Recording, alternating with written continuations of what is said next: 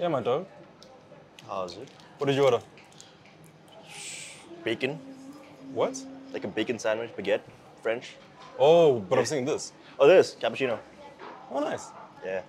Cozy. I ordered a cayenne shot.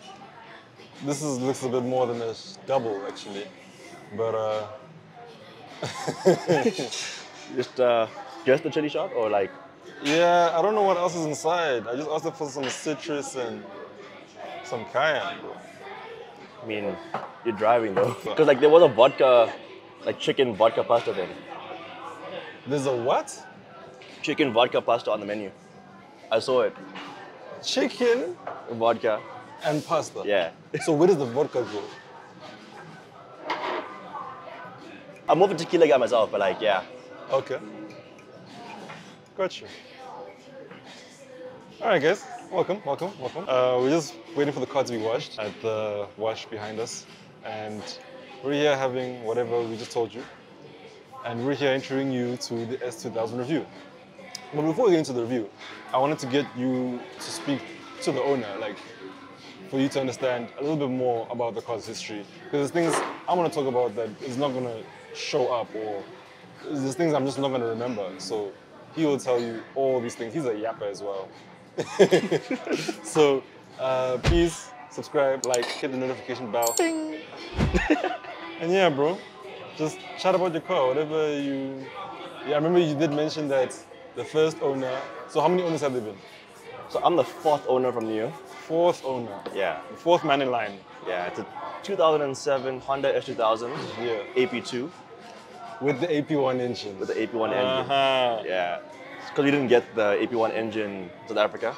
Ooh. This is some good stuff. It's like lemon, honey, and cayenne pepper and... No vodka?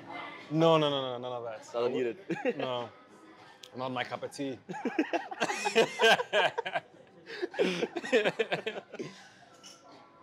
Yeah.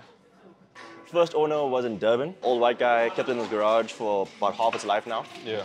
Second owner, Indian dude in Joburg. He did all the aftermarket stuff, suspension, exhaust, As you intake. guys generally do first. Yeah, yeah. He autocrossed it. And then he'll call it dragged Durban stock. Yeah, basically, yeah. As Indians tend to do, you know? Yeah. Which is good. A guy down in Cape Town, drove on the weekends. Yeah. He put a sub in the car. It was actually killing the battery. I had to disconnect it. Oh, okay. Yeah. But It's a you tiny can run battery. it to run on the ignition. But I guess it's the way he wired it. Yeah, it's Yeah. kind of ugly, I'm not gonna lie. Like the boot Okay. looks ugly now. I kind of hate it. I bought it from him last year in November. I've just been enjoying it. Like I daily drive it basically. Yeah. So who raced it? Second driver. Second Right. owner, yeah. So his mod is still on the car. Everything except the suspension I'm probably gonna keep. The suspension is a bit too low. Yeah. Like it looks great, It looks fantastic. but it's I don't believe in anything being too low, my brother. I mean when you're scraping as much as I scrape, You just need to drive differently. You just gotta say the bro, S. Joburg roads. Say the S, my boy. I love the fact that they kept the original rims. Yeah. They look really good in the car. All four of us that have owned the car have done as little to it aesthetically as possible. So at some point it got a Civic Type R badge. Oh no. Like the red Honda badge. It's not great, but Yeah. like I think it works. I have the original still in the car somewhere. Sure. So I can switch it out if I wanted to. I've been playing around with the idea of like a spoiler because I've seen it with a spoiler Yeah. and it just looks But looks clean. I don't agree with the spoiler on a coupe. I don't know. It just doesn't. Yeah, I mean, No, on a drop top. Yeah, It yeah. doesn't. Does it really? I hear you. You know what I'm saying? No, I get Because that. it's giving Need for Speed. What's it? Fast and the Furious. I Was mean, it Too Fast, Too Furious? Or It was actually in both, but yeah. So it was in Fast and Furious, yeah, the first one. Johnny Tran had a black one, just like mine. yeah. Second one, Suki had a pink one. And both of those had spoilers. The last edition of the S2000 was like a special edition. You see, Club Racer. Got you. That came with a spoiler from factory and a hardtop. Is that the one that they did the spoon kit on? Yeah. Ah. Yeah. Nice. I mean, you can get this. Technically, you can get the spoon kit for all of them. Okay. But like when that kit came out, they made like a spoon kit just for that. Sure. Aftermarket hood. Okay. That would be cool. Yeah, aftermarket hood with the one. Yeah. with The slatted Exactly things that. on the one side. You actually sent me one of those. Yes. Yeah, a white one. In the flesh, I haven't actually seen it, so I don't know how that looks. Yeah. I've there's very few S2000 on the road today, so So keeping it as original as possible might be the best choice. True. But again, it's your car. And I really like what the other owners have done with the suspension, engine. only thing that I would change like internally is probably a supercharger. Okay. You Yeah, would 'cause, supercharge a highly strung 4-cylinder. Yeah. I mean, it depends, because you see in the engine bay, right? With the cold air intake, there's so much space in there where like you could fit something huge. Not exactly a powerful car. Yeah. And for a man like you who's like used to the supercars and the sports cars, I mean, it's a sports car, but it's like, it's a canyon carver. It's not a drag car, right? Alright. Yeah. So it's more, you can use all of the power all the time kind of car. Very much so. Which is more enjoyable than using 20% of 800 horsepower. Rather drive a slow car fast, yeah? Rather drive a slow car fast. All right, guys, we're gonna get into the review now. So thank you for getting this far. Please subscribe, comment, and share. What's up and welcome beautiful people, you just tuned into another Rush review, and just like me I have something special for you. This car was born in the same millennium I was born in, 2000, and this has been a badge meant something. This is the S2000 and it has 2000 cc's of cc's. And here we have one of the variants of the S2000 that came in two, is the AP1 and AP2. Here we have the AP2 body with the AP1 characteristics. What are those? AP1 revs all the way to 9,000 revs, and the AP2 revs to 8,000. But now the shorter rev limit gives the AP2 a better mid-range torque around the track. The AP1 is better to brag to your Porsche friends about. I'm gonna make a big look. Oh, that's gonna be fire.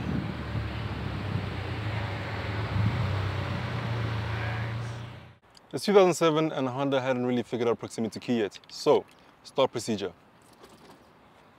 You don't have to put your foot on the clutch either. So, put the key in the ignition and then check again. And then, you turn the key, you check again. And then,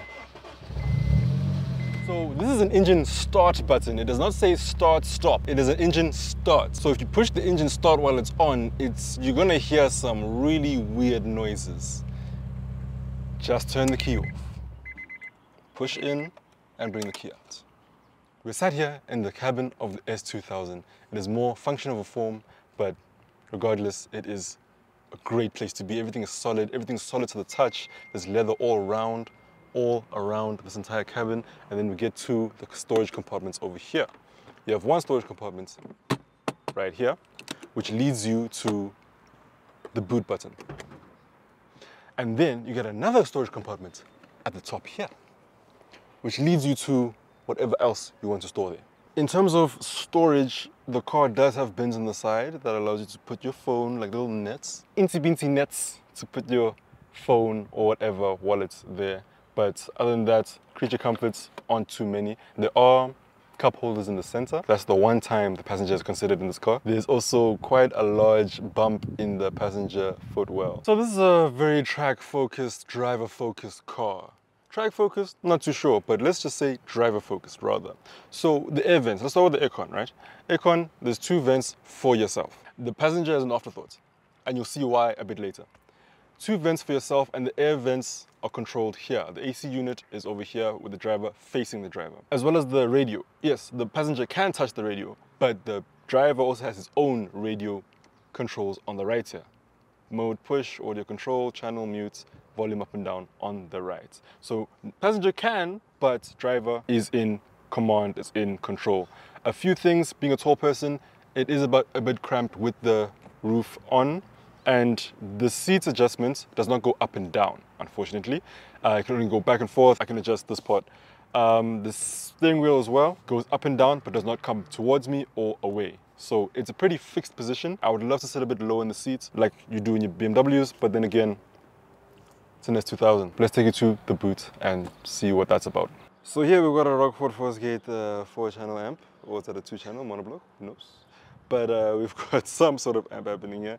The owner just took out the sub because he didn't like how it looked. And then you get this bare wheel compartment over there. Quite cute, quite demure. We're going to talk about maneuverability and this clutch. This clutch, the biting point is right at the floor. So be careful. That's all you gotta do is be careful. The clutch is heavy. Oh my goodness, this is a heavy clutch. And it does not have any assists whatsoever. So you stall like a man and you have to get back, start it back up like a man. Or if you're a lady driving this, you're not gonna enjoy this as a grocery getter. I'm not saying that ladies only get groceries, I'm just saying that you wouldn't enjoy this for your daily commutes to the shop and back. The owner does daily this car, so he enjoys it for all of its daily purposes because he enjoys the nice rumble of that exhaust. Let's get into the engine bay. Now the engine bay has a few interesting stuff. There's some dress-up bolts and some pipes that lead to different places. Let's get into it. Engine bay is quite interesting with a lot of different colors, but let me talk about driving dynamics.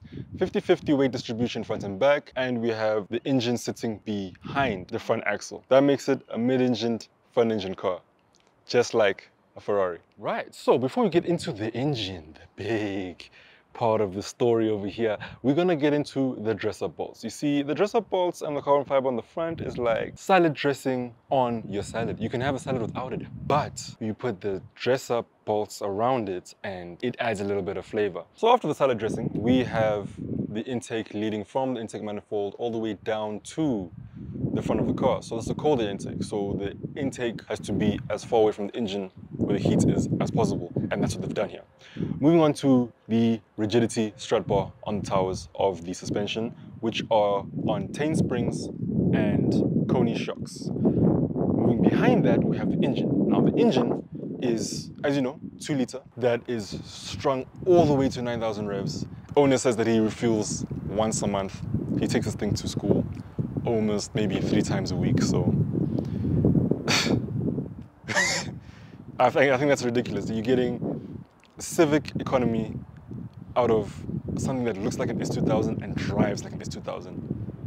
So the Honda boys that generally replace the exhaust with trumpets always talk about this thing called VTEC, and this is a dual overhead cam. So it has 2 cam profiles, one for daily driving below 5.2 grand and then for racing above 5.2 grand. Let's be honest, you're only driving normally and changing shifting gears between 2 and 3 grand. So this has a fuel economy part of it and a racing part of it. We are now joining the road and getting into the short, oh, it's the short shift? Oh, this thing shifts nice and short, bro. This is cool. This is so nice. Oh.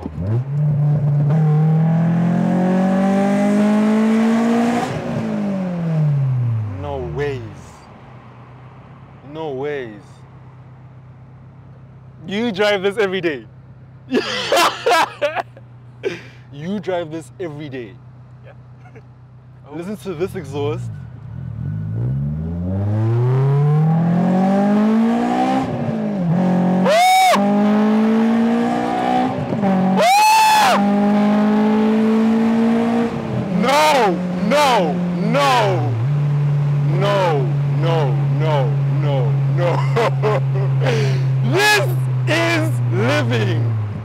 This is living, my boy. This is living. This is living. Trust me, this is living. No, listen. Oh. Okay, firstly, the clutch is like right there, like you lift off and the clutch, okay, cool. And then the short shift makes this a dream. Heel towing is a bit tricky because there's more metal on the pedal, so it kind of slides off. I'm just being a bit careful with the clutch as well, because it's quite an interesting experience as well. It's very direct. Did you remove the clutch delay valve? Nope. You didn't? Okay, cool. But even without removing the clutch delay valve, it is solid, it is brilliant. I just think the heel toe will just get a bit of getting used to, but it's nice. You can feel that it's not as smooth, but that's just me because I don't really know this car that well. But I think this is an amazing car to drive. The drop top, I would never pick the top up in this car. Yeah. I would never pick the top up in this car. No ways. No ways. Let's go, man. Let's enjoy this. Oh, bro, the burbles and pops on the overrun? Yeah. No!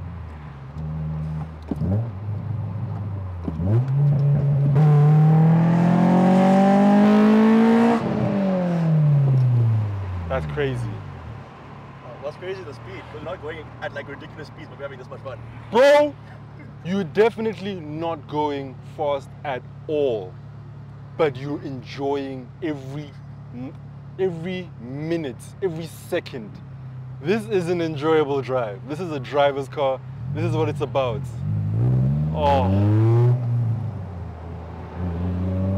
Oh man, this transmission! Listen to that. And just above 5, you start to hear a different note. You start to hear The VTEC kick in. the VTEC kick in. And all the trumpets of the band are singing the same song. We're in stop and go because there's a roadblock ahead, right? And what's interesting is that it's more difficult to drive this car slow than it is to drive it fast. Much.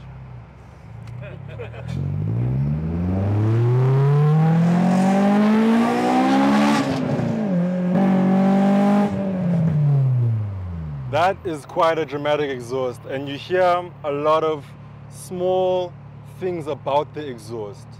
You see, when you're just rolling, cruising at maybe, you know, 3 grand, you're just rolling in 4th gear, 3rd gear, you just tap the throttle. It's like valves have opened up. It's like the heaven gates have just said, "Ah," and it sings to you. It really does. You just tap, you say, oh, you're available? The horses under that engine are available? Okay, thank you. Thank you for letting me know. I'm not going to use it in 4th gear, but thank you for letting me know, okay? So I think driving this is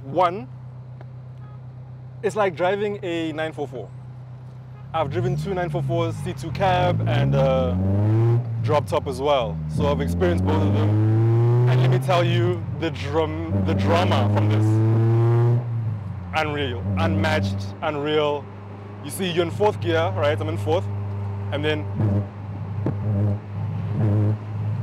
it's letting me know it's available. The power is there. There is no shortage of power here. Listen here. This is not ESCOM. There's no shortage of power here. Oh. My guy, you have one hell of a car, my brother. You have one hell of a car. Wow, this is... You have a car, you have a machine, you have an automobile, and here the traction control says VSA, Vehicle Stability Assist. Yeah. There we go. Why do I only hit traction at like 6 grand? This is the wheels spin at 6 grand. There's another like opening of the pipes at like 6. You know, there's our first opening, the first gate to say, are you ready? The second gate says, take the reins. Take the reins, ride the pony all the way. So, listen, this is exciting. This is exciting in stop and go traffic, but I'm excited. And I think that this is what makes a car more enjoyable.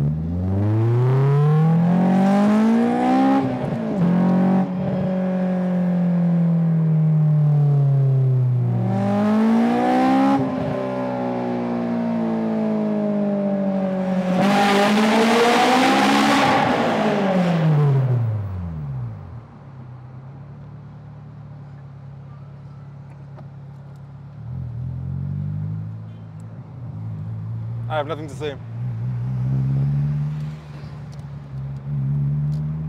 I have nothing to say.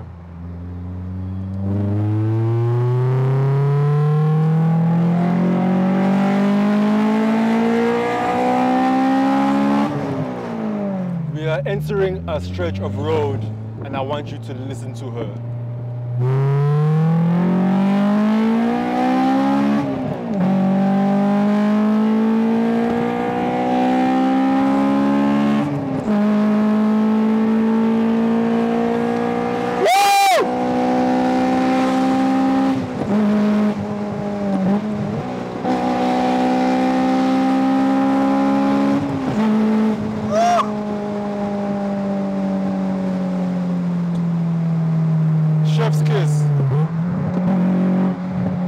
Chef's kiss. Chef's kiss. Chef's kiss. This is an automobile. Ooh.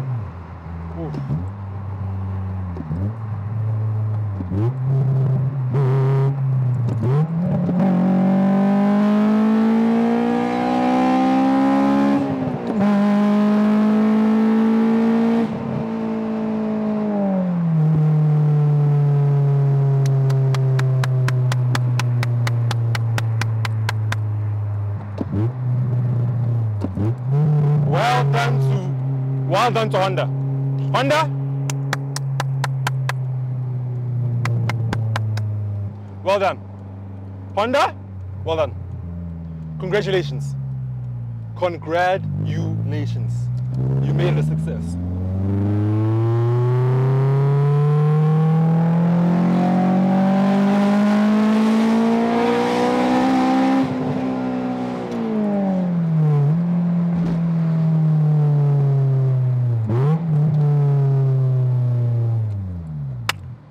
Thank you very much. This has been the car section, the driving section of the review. I'm sorry for the instability of the camera.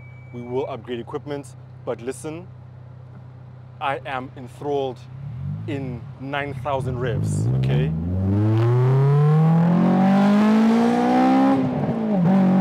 Do you hear that? Those pops between shifts! No!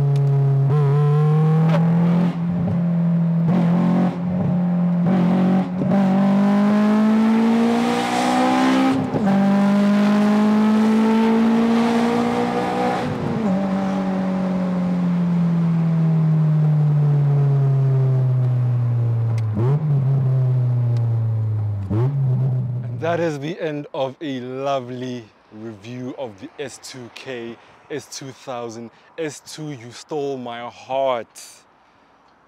You stole my heart. This is a driver-focused car. The passenger will enjoy everything the driver is doing from this seat. This is automotive ingenuity.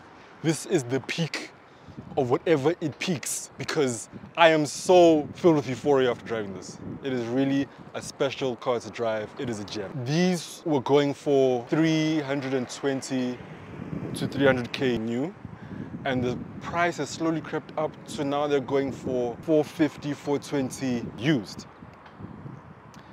Owner over here picked his up for an undisclosed amount, and he plans to enjoy it for as long as he breathes. I would too, because this is something new. Something new to me, something old to the world, but regardless, thank you very much for coming to another Rush review. We have another one, stay tuned. Please comment, like, share, and subscribe. We love you, we love cars. Let's do it for the culture. Let's bring more cars on. Let's do more. Thank you.